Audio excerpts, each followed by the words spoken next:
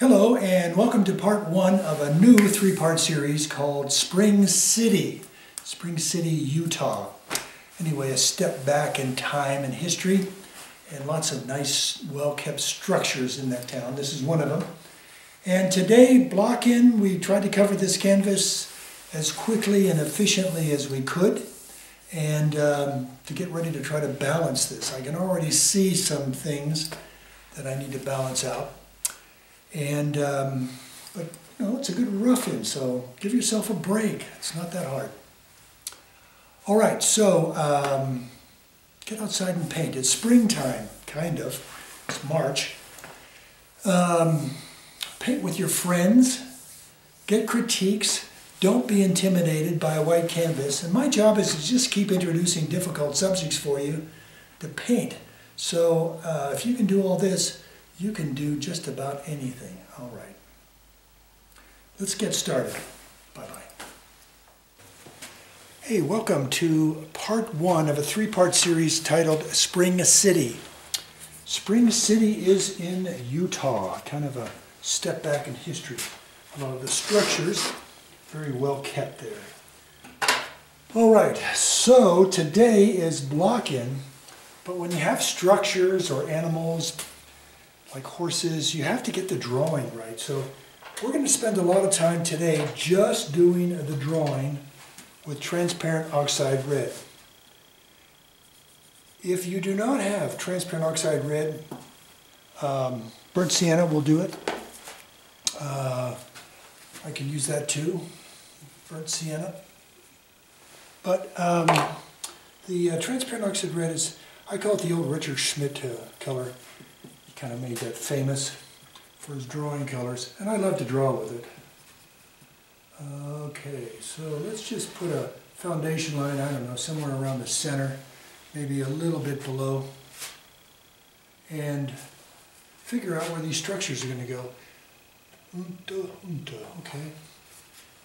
So, let's start with getting these houses in, okay?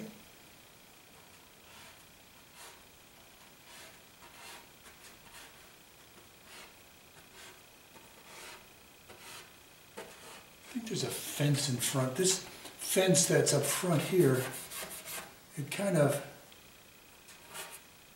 continues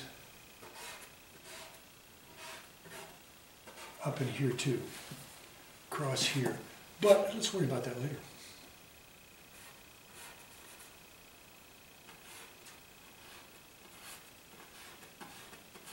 Trying to get my apexes right. And I think there is kind of a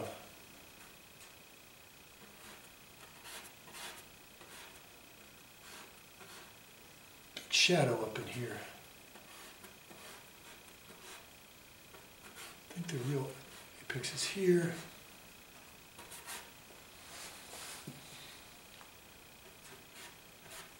I think there's a porch coming off here too. Off the back. Big pine tree right here.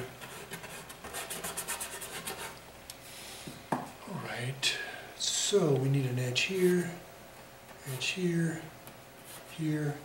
and then there's a great big fellow right here.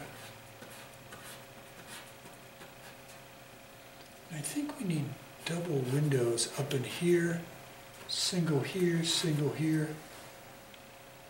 Not so bad. Then there's another structure right behind it.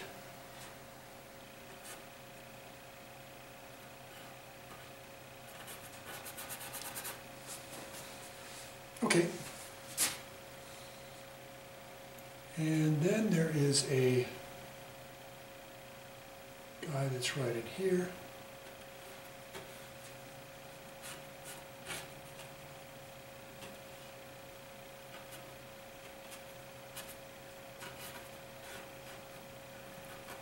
Big dark here. Lots of darks in here.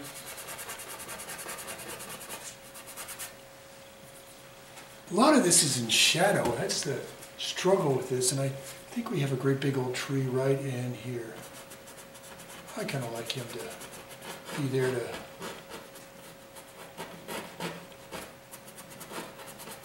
just kind of tell you where things are at here. Then we're going to have pine trees here, here, here. Looks like we have background shrubs here, here, mountain here. Whew. Okay, I think not too bad. It's not the greatest fence I've ever done, so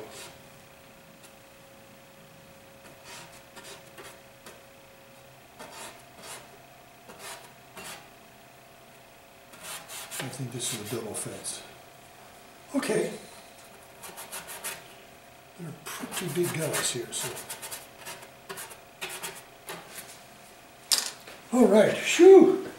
That's over with. Let's step back and see if this works. I'm getting a sip of coffee way back here. I started a wood stove in the I have a wood stove and I have electric heat. But on these chilly mornings, I like to fire the place up with the wood heat because it smells so good and it really warms the place up quickly. So I put my coffee on top of the stove. Keeps it nice and warm. All right. Let's get started with a few basic colors. All right. I'm going to double check my cameras, recording. You might notice my canvas is slightly toned. It's just a light wash on there. And let's get started with some yellow ochre. No, I got a better idea. Let's get the pine trees. Blue, transparent oxide red, yellow ochre, yellow ochre, yellow ochre, and we have trees.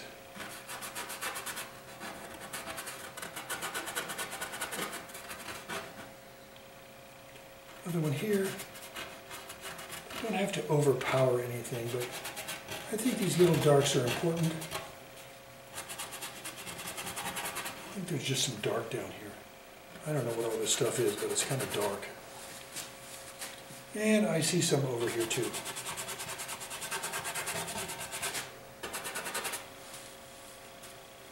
I think there's yellow colors up here. Let's get some yellow and cad yellow medium. Little bit of blue ultra, little bit of blue ultra, and let's get some yellowy colors here, and I think here too, and we'll spread the wealth over here.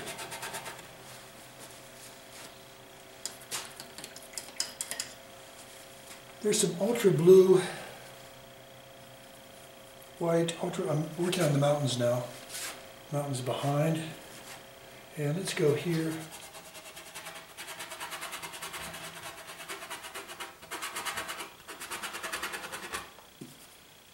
Kind of disappear somewhere in this area. Let's bring them all the way over.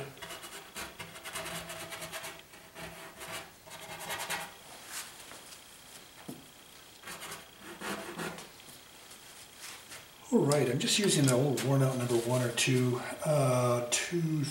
2025, kind of a stiffer brush.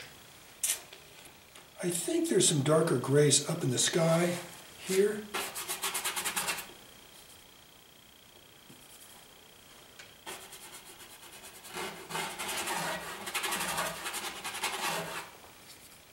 And here there are ominous gray clouds. Ominous.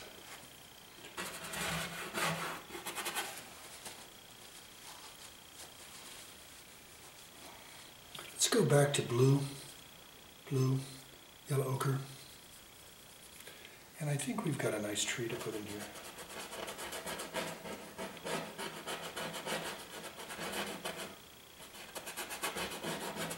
And we have a great big pine tree over here.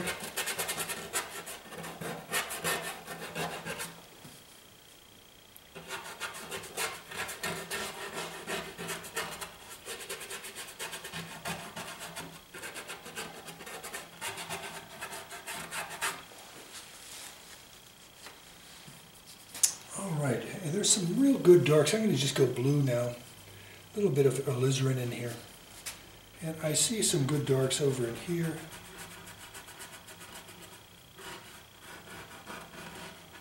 And here.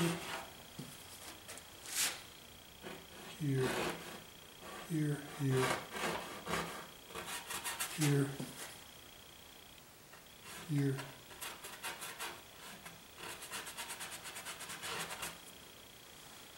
This is all kind of ominous over here. It's even darker over on this side. Kind of going around looking for darks. Using my ultra blue.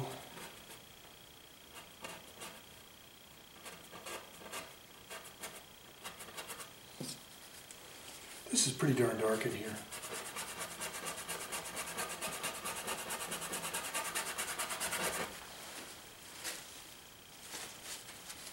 And of course we have some really good darks up on the roof. Let's just stay with the yellow ochre and blue here.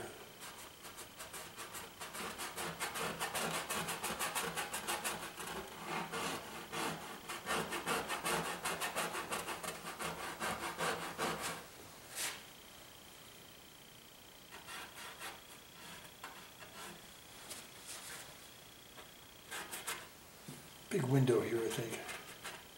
Door here, door. And I think there's a roof that comes down to here. Big dark there. I think there's more of a yellow ochre look over in this area here.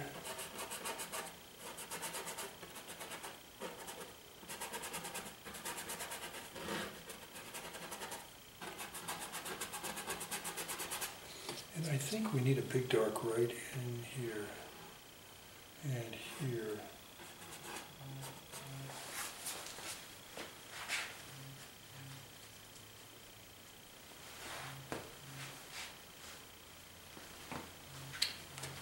All right, we're going to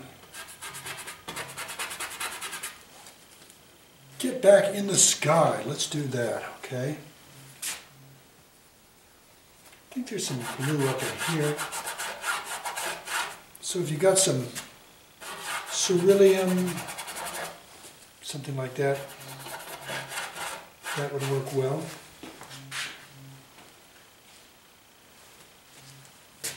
All right, let's get into light gray now, into the sky. Here, let's make it a little darker.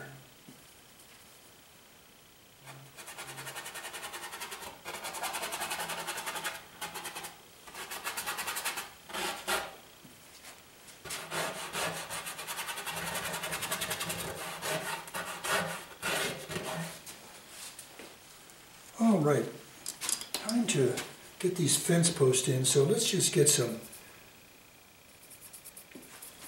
good rust color in here. My phone is going crazy. First Steve wants to talk to me, and then Yuko. So I have to call him back after taping. But once you get started in this, you want to stay with it. You don't want to keep stopping the tape and starting all over again. All right, let's get some gray back in here.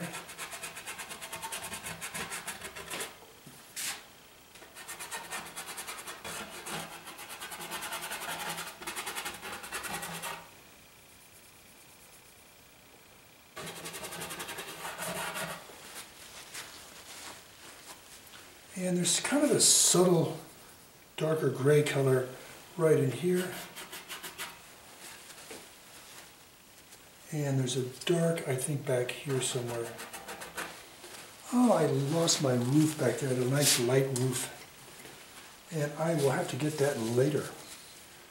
All right. Let's move these colors away a little bit. And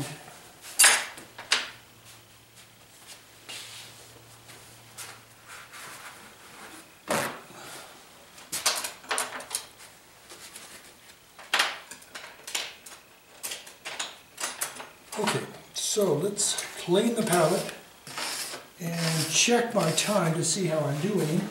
Ooh, we are doing so well.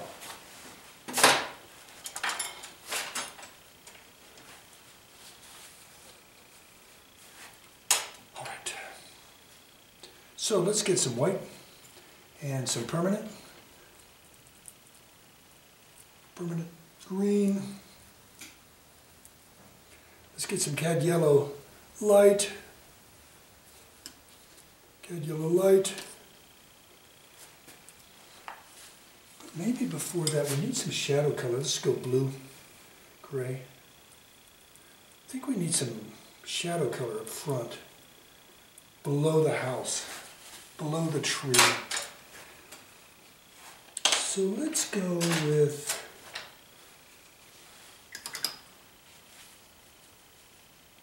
a 270 rosemary, and I think we've got dark shadows in all kinds of places, even darker. Come on, darker, get a little brown in there. Transparent oxide red. Here we go. See, that has a nice darker thing to it.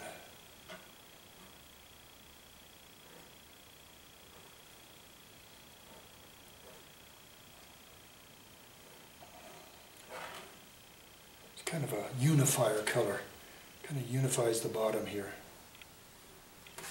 We're going to put some shadows in these fences.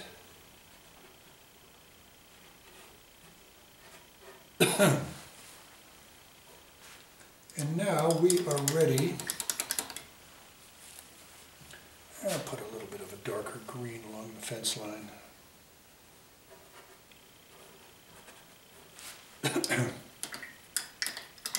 It's like there's always taller grasses along the fence line because they can't be cut.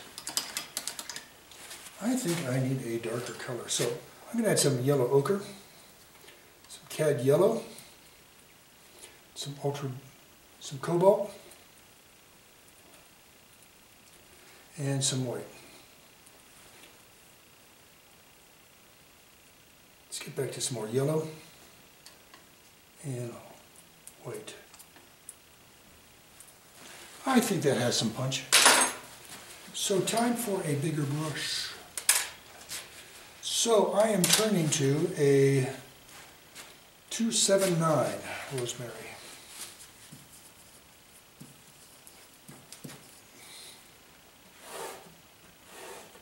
Still too light, but I'll use it as a base color.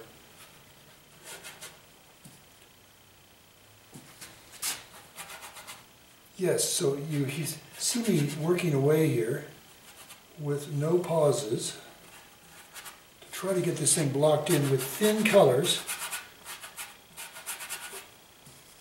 before that dinger goes off.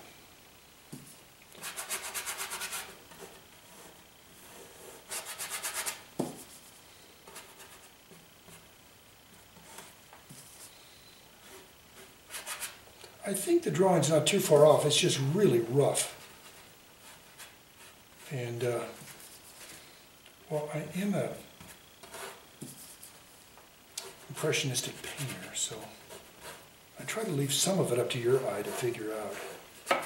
But I don't want to be sloppy. I want to be precise. I thought if I was a plein air painter I could be sloppy. No, you have to really give all notions of that up.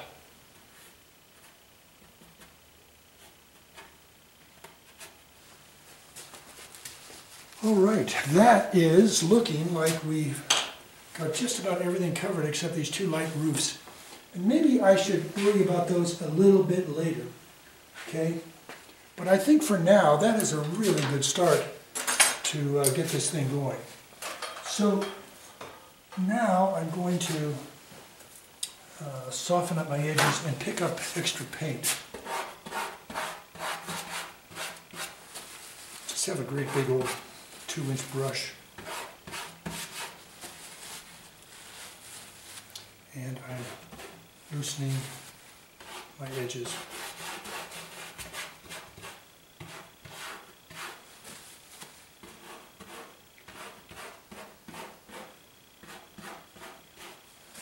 Oop, got a little too slap happy there. But you get the idea.